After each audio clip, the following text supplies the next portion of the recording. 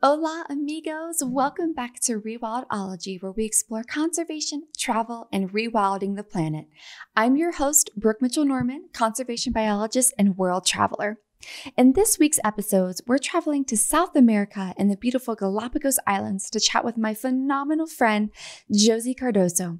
Josy is a naturalist guide for the Galapagos National Park and is very active in her local community. In part one, we chat about what COVID has done to the islands and how she's been killing time while she waits for tourists to return, what it's like growing up and working in an isolated paradise, and why she decided to open a boutique hotel with her mother on Santa Cruz Island. I really didn't want this conversation to end because it was so good. I hope you enjoy it just as much as me. If you're liking the show so far, please subscribe and share wherever you're listening. Sharing is the best way to help the show grow, and I promise to continue bringing on fascinating guests and sharing their inspiring stories. So now, let's get to my conversation with Josy. My first question, how bored are you right now? From the scale 1 to 10? Yeah. To be honest, until October, I was minus 100, I think. That's how bored I was. And right now, these last months that we'll be having some tourists here and there, more freedom to go out with friends. So I would say I'm about 5. A 5? Hey! I'm still bored though. That's a super big swing. That's awesome. So, being in such an isolated place, for me, like being in a pretty big city here in the US, COVID was pretty boring for me as well. So how exactly did the islands handle it? Was it just no one allowed in, no one allowed out? What was that situation? Yeah, just let me tell you, Brooke, I decided 10 years ago not to watch TV at all. So I'm usually not informed of what is going on in the world, usually. And all the news that I need to know, our guests, my friends will inform me of because, when we get into meetings, they're talking about it. And I was like, oh, really? When did that happen? So I decided 10 years ago not to watch TV due to the president that we had at that time that was brainwashing us while you were watching TV. So I say, no. That cannot be possible. It's all bad news. So why taking that bad energy early in the morning or at any time of the day? So no TV for me. Great advice. And I remember that I was leading some trips in Baja. We were very isolated in a camping area, and people was talking about a virus. But I say, it's another virus, and I don't want to know about that. So I was doing like nothing was happening. And after we were done with the season, I was going back to Los Angeles and staying some days there because I had to do a wilderness first responder training. And then is when my friend that I was staying with said, Josy, hopefully your training is going to happen because we're having this virus and it's spreading so fast. So once I got to LA, that was about 9th, 8th of March, I say, okay, hopefully my training will happen because here in Ecuador, we don't have those trainings that often. And it is so complicated to make it match with our calendar. So at the end, we had the training. And then my friend said, Josy, I hope you can go to Ecuador because the flights are not, leaving as they used to do. And say, well, yeah, I hope I can leave. I have a trip to start in a few days in Quito. And I was able to leave. Of course, the airport was empty. LAX was no one there. I was kind of only me and a couple of other people. So I said, something is really going on. I think I need to watch news or get informed of what's going on in the world. And then I arrived to Quito. I met the group, and the group was talking about it. I said, Galapagos and Ecuador has not closed yet. And that was the 14th of March. And the 15th, we flew to Ecuador. It was the 14th, the 15th, to Galapagos.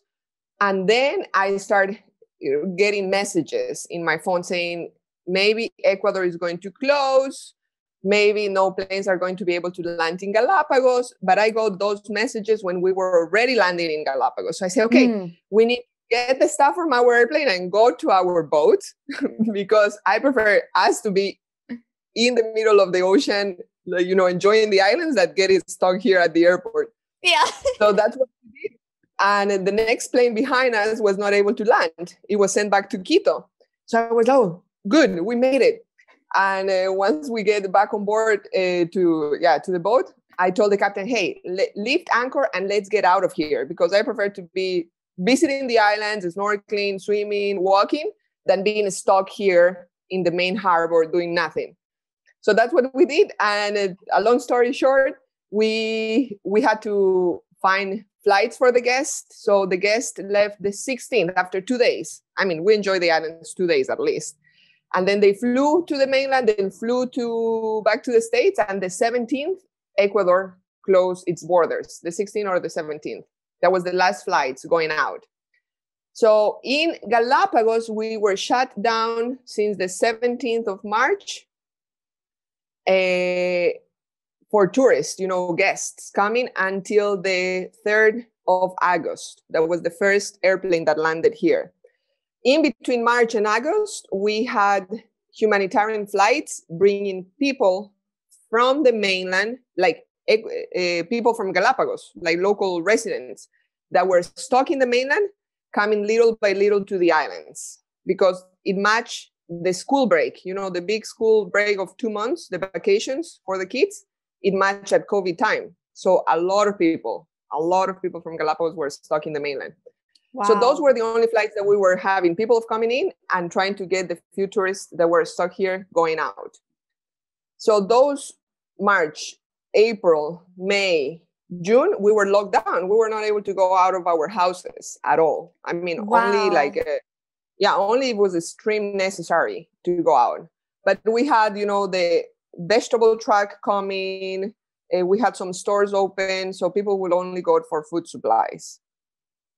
So we were very frustrated here with my mom that we are workaholics. We like to be active from the 24 hours of the day, 27 we're doing stuff. That's how busy we usually are. So it was very hard for us, very, very hard. And the 3rd of August, because we have a little hotel as well, we had our first guests from the mainland staying on our little hotel. So that since then, it has started moving slowly. Maybe since October, November, about 10% occupancy rate, 15%, which is still nothing, right? But it gives you hope to continue. So that's how we manage COVID, the lockdown here, and how the island opened. So for me, in general, Ecuador managed very well the problem, close the borders right away. We were one of the first countries in South America to close borders. And of course, then the virus is spreading in the big cities. We had a lot of people dying, but as in any other country in the world, So, and the islands have managed very well. We have safety protocols, and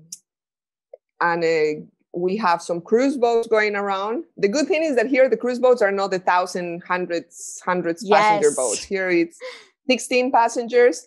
And the boats that start moving right away on September were the diving boats. Divers were coming because it's the whale shark season. So we had several diving boats going around. Until now, actually, we have divers. Divers are the brave ones to come here and keep the economy moving. They have a little bit more adrenaline going through their veins. They're like, I'll risk it. I got a negative COVID test. Let's go to the Galapagos. Exactly. And then you're in your little bubble of, 10, 14, 16 guests on board of the boat. And everybody comes in with a negative PCR test, and you are isolated in that bubble. And also regular cruise boats, the ones that you do not do diving, but you explore the islands, are also going around. And land-based tourism, like us, that we have a hotel, we have people coming and doing daily trips. There are a few daily trips available, but they are going around, and we have guests. So for me, Galapagos is always great to visit. We don't have that many people around because how we manage the tourism, but right now it's empty. So it's even the best time to come. Yeah. So whenever this goes out, everybody go to the Galapagos, stay at Josy's hotel, take some day trips, get your negative test first, of course, but let's get the islands back hopping again. Oh, I'm glad to hear that. Since it's just been very interesting as I connect and catch up with just some of my friends around the world, how different governments have decided to take, care of COVID as best to their abilities, and then how it's affected like local economies.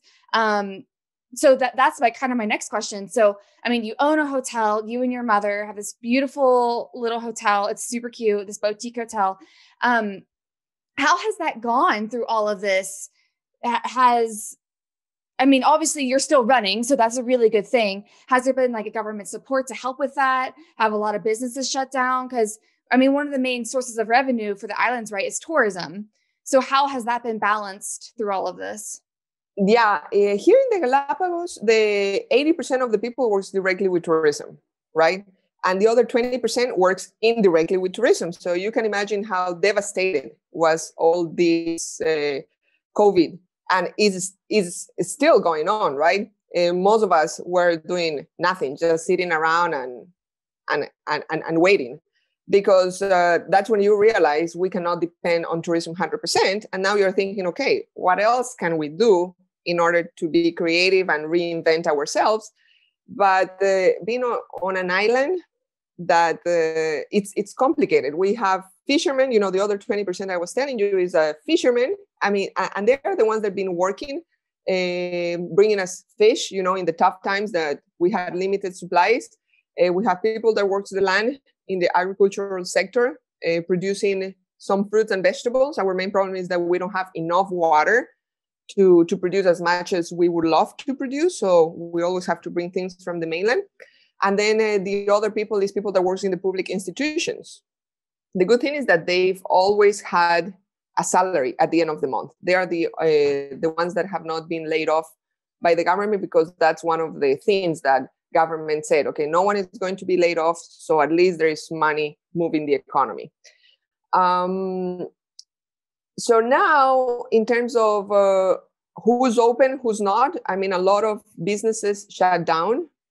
A lot of hotels are closed because they cannot afford. Here in Galapagos, everything is more expensive. Like in Hawaii, being far away from the mainland, not being self-sufficient, everything has to be imported. So hand labor is expensive. Vegetables and fruit is expensive. So they have not been able to afford to open their business again. So a lot of restaurants closed down, a lot of shops closed down. So if you go in the main street here in the waterfront, it used to be more stores closed. Right now, like yesterday that I was wandering around town in the waterfront, now the souvenir shops are open because we're having some guests. Restaurants that survive are open. So we're trying, government has not helped at all. We don't have the economy that you have, for example. So once you are laid off, you are laid off. And that's it. It's not like you have a salary from the government that will help you for a few months. So a lot of businesses laid off their people because that was the only thing that they could do. As a little hotel, we had to decide whether we had 3 employees. We had to decide whether to send them home or keep them. So then that's also a responsibility that we have, because they're like family, right? You don't want to cause a bigger social problem here on the island. So we decided to keep them and pay them 30% of their salary. And when we were locked down, of course, they didn't come to work. And then later on, when we were able to move around and they were able to come to the hotel, so they work 30% of the time, they get 30% of their salary, at least to have food and medicine. That's what everybody needs right now, in order not to cause a social problem of having that many people unemployed and maybe going to illegal activities. So that was our main concern as private, as the private sector. So that's what we did with our hotel. We kept our employees all this time. We just hope the economy and tourism gets better. I have a lot of friends in the US that are senior citizens that they have already get their second shot. That's awesome. Second vaccination. So they're probably dying to come. Yeah. So it's like, it's little by little, I hope people is going to come down, because of course you keep putting money from your savings in order to keep your business open. And right now what we're doing is putting a little bit less with the few reservations that we have. But yeah, there's always this decision whether you need to shut down and wait until everything recovers, or you keep open in order to have the destination available for the few tourists that want to come. It's hard. It's been very hard. It's been very challenging. That sounds like an insanely emotional roller coaster, especially with employees. Like, I've not been put in that position before. You know, the burden that must be being a business owner for you and your mom. I'm sure that you two sat down with probably some strong margaritas and like weighed the pros and cons of what to do especially when that lockdown went down. And that's why I really wanted to take a moment for you to talk about that, because there's so many of us, like, you know, I lost my job, you know, I was laid off too, but I didn't own the business. But since I come from a family of business owners and, you know, knowing friends like you, I can't judge anybody for that. I'm an expense. Like, my position was an expense. And I completely understand, like, when the world is shutting down and you're in a tourism industry, like, you got to make cuts. And so it's pretty incredible that not only did you keep your staff, you stayed open. And now hopefully you'll start reaping the benefits of that as well. Because I know that when we were chatting yesterday, you had a friend coming in and you were going to be, you know, hanging out with her, and she's going to be staying in the hotel and stuff. So, you know, she wouldn't have a place to come if you didn't stay open. Yeah, exactly. So tough decisions have been made with a lot of margaritas or gin and tonics next to gin and tonics. Yeah. And actually, I remember also doing a lot of lobbying. You know, the first 2 months, we were that's when I realized that Zoom exists, you know, March of last year. That's how out of technology I usually happen to be. And lobbying with a lot of authorities, you know, the Ministry of Labor, the Ministry of Tourism, the banks, because our reality as island that depends 100% of the tourism is totally different from realities of mainland, where they have other type of industries, you know, and they are going back. Of course, not everybody goes back to their business 100%, but they have other ways to have the economy rolling in the mainland. Here, no. So authorities were making decisions without considering that islands like the Galapagos are totally different. We're not going to recover in the next, it's going to be already a year, at least in another year. So we were saying we need 2 years to recover, while they were thinking, okay, in the mainland, in 1 year, everything is going to be up and going. So that was hard, and it's still hard because they don't get it. They don't get it, and our local authorities are doing the best that they can. But how far you can really have those regulations tailor-made, you know, if you tailor-made for each destination, is also complicated. So right now it's, okay, whoever is open, you're getting tourists. We're getting a lot of Ecuadorians, you know, locals. But trying to get out. We're also getting some people from the US. Our market has been mainly people from the US and Canada. We're getting some Germans also. Yeah, we used to get a lot from the UK, but of course they're very, very in a very bad situation right now. Yeah. Well, that's great to hear. So I'm glad to hear that things are slowly starting to turn around, and that's awesome.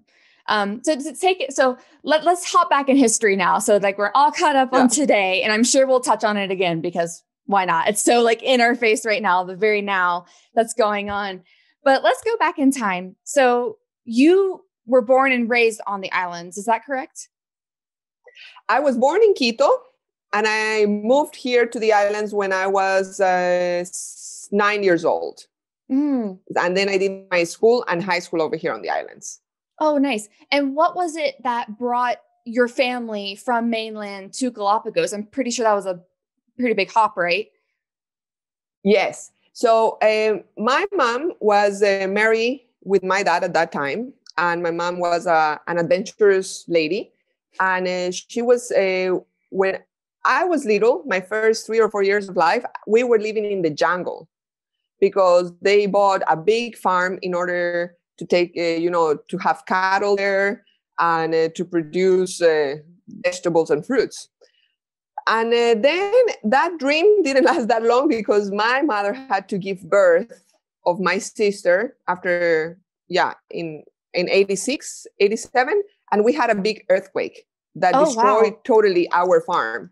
We were lucky enough that we were not there. We were in the mainland because my mom was giving birth. Otherwise, we would have died right away because the river changed the direction, the oil pipe broke down. We had an oil pipe going through our property. So it was a mess. Wow. We were in Quito, living there and in the big city. And I guess my mom never liked that idea of living in a big city. And then she got divorced from my dad and she was offered a job. All the cruise boats here have an office in town that is doing the paperwork, the supplies.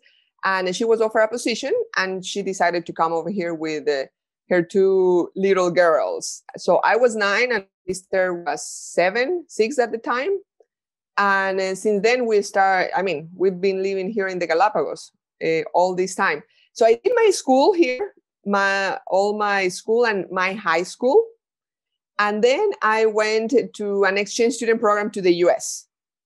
I remember my mom brainwashing me since I was little, saying, when you finish high school, you'll go to the US to do an exchange student programs as all your uncles and aunts did. Wow. She did it as well. I mean, she didn't qualify for the for the AFS, that was the company that we were using in order to do the exchange program, but she still was sent to a family member on New York in order to learn English. So I did that, and as well my sister did that. And after that, my mom said, I think you should go to Europe. We had an uncle that is the youngest brother of my mother, and an aunt that she married an Italian long time ago. And you can go to Europe because we have an Italian passport. We're so lucky. Before my grandma died, my grandma said, I don't have money to leave to my kids or to my grandkids, but the thing that I will leave you, it will be the Italian passport because her dad was Italian. And she did 10 years of paperwork until finally she was able to get the passport. And then my mom was able to get the passport and we were able to get the passport. With the Italian passport, you just pretty much go, right? It's very easy. So I went to Italy to study university. I was in the northern part, which was very cold for me. People was not that friendly. And I've always wanted to be a naturalist guide. And I've always wanted to study tourism. I knew that, before I even graduated from high school. So when I went to Italy, there was no university that was offer hospitality. So I had to take international business or international commerce, something like that. Something international of some sort. Something, with a lot of maths involved and a lot of physics involved, that I decided after a year saying, this is not my place. I don't feel happy. It's way too cold for me where I'm living. And I have to go back to my island and hopefully wait for the training in order to become a naturalist guide. That's what I wanted. So I came back after a year and a half being in Italy, and I started studying university in the mainland, in Guayaquil, in the coast, because I like hot weather. Yeah. So I say, I'm not going to Quito, which is a highland, which I'm going to be so cold. And because of cold weather, I already had enough in Italy. So I'm going to Guayaquil. And that's when I started studying university. It's my bachelor's degree, it's hospitality. In hospitality, hotel management, and tourism. That's the degree that I got. And in the first year, the national park here in the Galapagos opened the training to be a naturalist guide. So I stopped my university for a little bit, and then I came here to the islands, did my training, and became a naturalist guide. And in that process, I was going to a private university and I was running out of money to pay my university. So I had to, which was great. My university at that time, we were not by semesters, we were by bimesters. So every 2 months we'll start and finish the classes. And they allowed me to study for 4 months. That will be 2 bimesters. And in those 4 months, I will do all my university year. So I was from 7 in the morning till 10 p.m. at night, every single day in university for 4 months, doing what a regular person will do in 1 year. Whew. So I will study 4 months and come here to the Galapagos to guide 8 months in order to be able to pay my university. And that's how I did it, And then after 4 years and a half, I got my bachelor's degree in hotel administration and tourism. So that's a little bit of my background, how I got involved with tourism. And I always wanted to have a little hotel. So that was one of my projects at university, to have a hotel. And the house that we had, my mom being alone, said it was way too big. I said, Mom, why wouldn't I turn the house into a small hotel? And she says, okay. And then we built the hotel that we have now, like 6 rooms on our home, right? That's how we did it. And of course, I kept on guiding. I've been already 15 years a naturalist guide. That's my main job, and about 12 years or 10 years with a hotel. Wow.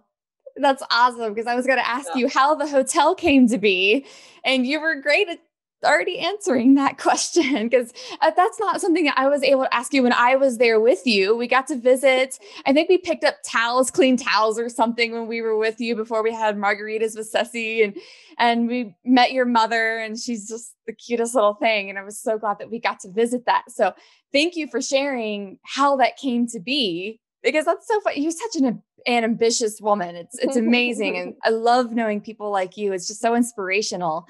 So let's go back to your naturalist guiding. When did you decide in your childhood, what was your childhood like to know that is a path you wanted to take? And also, did you have any female heroes that you were looking up to that was doing that? Because just historically, guiding and being a naturalist is usually a male dominant field. So how did you decide to get into it? Was it your childhood or what was it? How did you get into it? Yeah, over here, being on an island, and imagine at that time, we hardly had TV. We didn't have phones at home when we came to live here to the Galapagos. It was no cell phones available, and landlines were not available either. So I remember that you had to go to a place where you had like a cabin booth, where you had to go do a long line. I remember clearly, in the hot weather at night, and do the line in order to get the spot for you to get into the cabin booth and call the mainland. But because the connection was not that good, you could hear everything that 6 or 7 people were talking at the same time. It was not privacy at all, and that had, hello, yes, I'm here in the Galapagos. How are you doing? My mom used to call my grandma.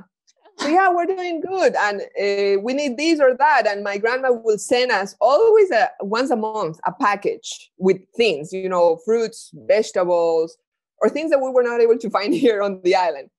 So that's how isolated and how remote we were. We used to go to school, and in the afternoons, I used to play outside the whole time, or I was at the ocean, or I was in my yard playing with friends all year long. And then when we mature a little bit more in high school, my high school was right in the waterfront.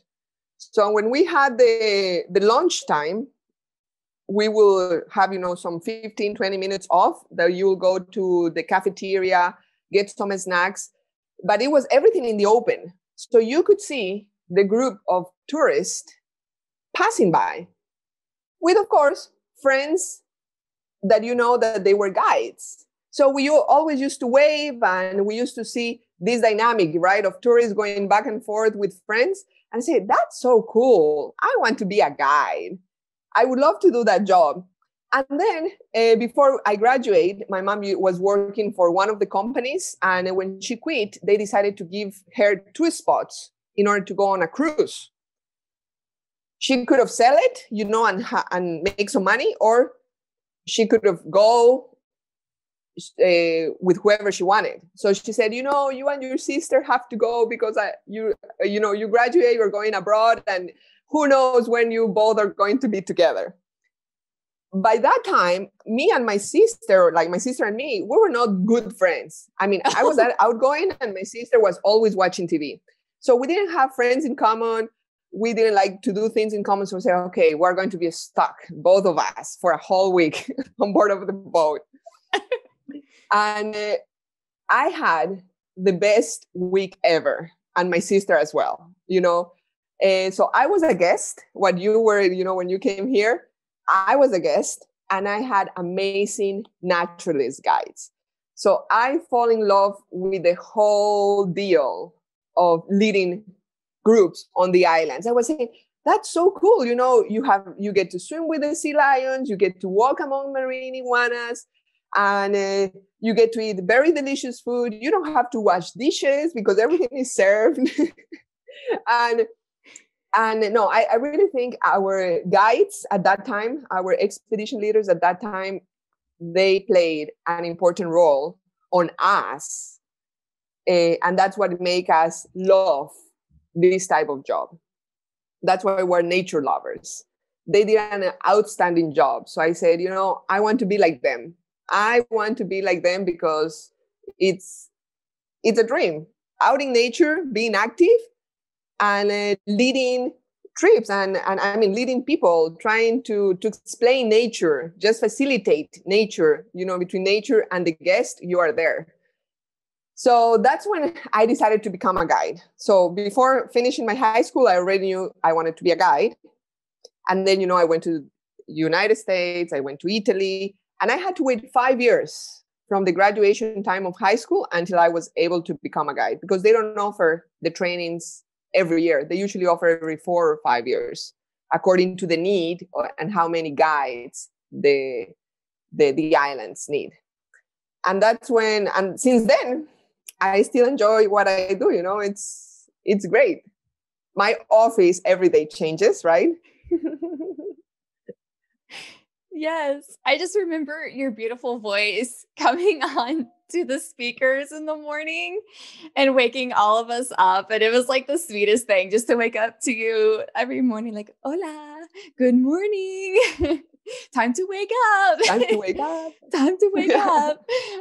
Because you were already up and we were planning another beautiful expedition on some amazing island. And oh my gosh, just thinking about it right now really wants me, I really want to get on a plane and come like right now. Come, because everything is almost 50% off. That's true. That's very true. That's actually a really good point. Everyone listening, when the time's right, go to the Galapagos. Yes. And also so when I was on that trip, I was quite blessed to have you, Ceci, and Zappa. So to have 2 female guides and 1 male guide. And so I'm just curious, just like I said, in traveling in a whole bunch of different places around the world where guiding and being a naturalist is a male dominated field. Do you see that same ratio in the Galapagos Islands? Is it mainly males there too, and you're the exception? And if so, is that starting to change? Is it starting to balance out, or what are you seeing? Yeah, you know, here is not the exception. Yeah, it's a male dominant field. I really don't know the percentage. That would be something that for sure the national park knows. But yeah, I remember when I was a guest, 4 of the guides, all of them were males. So like you have high chances to get a male guide here on the islands.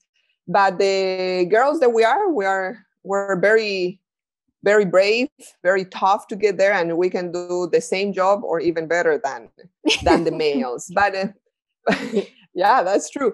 Even though we had some conversations that still, you know, in South America, we still live in a male dominant culture. So women like us, it's a little bit harder to prove that you can do the same job or even better. It takes time, right? It takes you more effort, which I hope things will change at some point because of this male dominant idea that all South America has. But yeah, we're here. I mean, if I would have to go back and choose what I wanted to do again, I will know, I have no doubt of being a guide. Also, when we're on board, we are usually one naturalist guide on board, and then you have 11 crew members, and all of them are boys, and you are the only female on board of the boat. So at some point, for me, it was not hard because we lived only girls, my mom, my sister, and me. So we were very independent, very self-sufficient, very tough when it needed to be. So for me, it's not complicated to deal with 11 or 10 crew members because of my personality. It's like they know that I'm independent and I like to have the things done right. And most of the people knows my mom as well, and they know how strict and how firm she is. So they know, okay, this is the same as Mama Josy's, or is even worse, So yeah. We have a history of being very tough ladies here on the islands. But yeah, I will not change it for anything. That's wonderful. No, there was no question whether or not you were in charge when we were on the boat, which was awesome. No, we had so much fun. So on that note then, so since the islands are, like you said, tourism is 80% of the jobs. So for the other women that don't pursue guiding, what are some opportunities for the other women on the islands? What do they usually go into? Here, we have ladies working in the public institutions. We have ladies working the field. Even if you're a female, you still can do any job. Like all the jobs that boys do, girls have to do it. Because that's the only thing, there is no other option. And then some other percentage will stay at home and take care of the kids. Like, as you know, in South America, we have this big problem of girls getting pregnant early in their lives and then having to take care of 3, 4, 5 kids. And then they'll have to stay at home. That's what we do. But we do have, for example, the Ministry of Tourism. Right now, it's led by a female. Oh, wow. So we do have institutions that the higher positions are also led by girls, which is great. It's great. So it sounds like there's a wave coming through, slowly but surely. Powerful, independent women like you are starting to, and also too, like that's an inspiration for the next generation. So if I'm sure there's little kids on the islands that know you and your mom, your sister, and they're like, oh, I want to be like them. Like, look at them. They're crushing it. They are independent. They're going around the islands. They have their own business and they're still open even during these times. So I'm sure that you inspire me. I don't even get to live with you. So. Yeah. Yeah. And, living here, for me, it's a big responsibility because Galapagos gave us so much to my family. So I feel the need, and for me, it's mandatory to give back to the islands what the islands have given me all these years. So I'm always a part of guiding and helping my mom with the hotel. I'm very involved with different projects here in the community. Like we have our guides association. We had this amazing project that guides, like 20 years ago, they thought and they saw the need of having a library in town. So those previous guides that right now they are retired, they were able to raise funds and build a library here in town at that time, 20 years ago or more. And then that library was given to the municipality for them to administrate and run it. Things didn't go that well there. So these 7 years after I came back from my master's degree in Spain, we became part of the board of directors of this guide association with another friend. And our main goal was to get back the library to our control, to the guides association, because we didn't want the municipality to keep having it and having it close and not doing what they were supposed to do. So that took us several years to get the library back. And the new board of directors, when we gave them already, we had to change directors. So we say, hey, here's the library. Now we have to open it, find funds in order to make it work. So this other group of friends were amazing, and they were able to get funds in order to have the only public library in the Galapagos open and running. So, all that activity also, it's time consuming. Before, you were guiding with no signal, you were in town, you had to take care of your family, do things because you wanted the library to at some point be open. So in between, we squeeze that social responsibility that we have with our islands. So now that is running, and as hotels, as a hotel also, we have the social responsibility with a little school of children with special needs, but also with the library. So, right now, in order to have more books coming to our project, every reservation that gets into our hotel, we send a message saying, we are part of this project. If you want to bring a book, 2, 3, or 10, whatever fits on your luggage, we'll be so happy to have them. And here's the wish list on Amazon. So that's how we get books as well to have it in our library. So that's one of the things that in my free time, I was doing in the library for Galapagos. I wish at my time when I was little, I would have a place to go and read. So I don't have the habit of reading. I mean, I do read, takes me a lot of time, but because we didn't have that space or that habit of going to a place where you can find nice books and read, right? So we want to encourage that to the new generation, right? In that project, in that regards. And then also because of the hotel, I'm involved in the Chamber of Tourism, in the board of directors for the hotel area. And there is, a lot of meetings, a lot of lobbying, because our main goal is to have an excellent service and to put all of the hotels at the same level. So that takes a lot of my time as well. Well, right now I have plenty of time to do all these projects, yes. But too much time, right? Too much time, yeah. And on a regular time, I will squeeze in time also to do that. So yeah, there is always a lot of things to do here on the islands, a lot of things, and that's how you get to know people. And going back to what you're saying, yeah, you meet people. And they see you working, and they see you helping the community, and hopefully you are a good role model for them, right? To be an inspiration to whatever they want to do. It's amazing, God, girl. And I'm just thinking, because when you were full-time guiding, we were going around the islands, like we were completely disconnected for days at a time.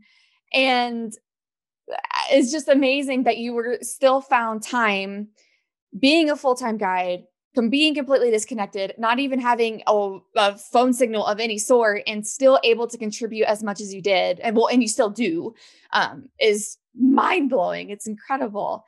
Hey, thanks again for listening to this episode of Rewildology. If you like what you heard, hit that subscribe button to never miss a future episode. Do you have a cool environmental organization, travel story, or research that you'd like to share? Let me know at rewildology.com. Until next time, friends, together we will rewild the planet.